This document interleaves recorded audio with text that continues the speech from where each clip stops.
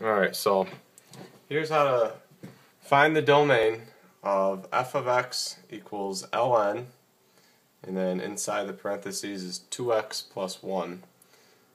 Surprisingly, this is actually a really simple problem, because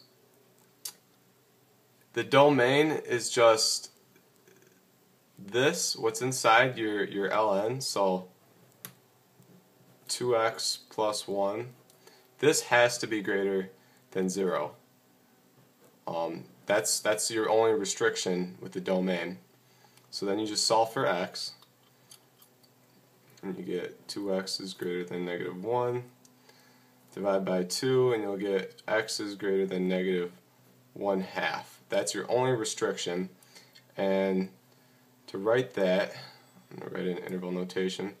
It's just going to be negative 1/2, comma, and it has to be a open parenthesis because it's can't equal that, and then infinity, and then another parenthesis, and that's it.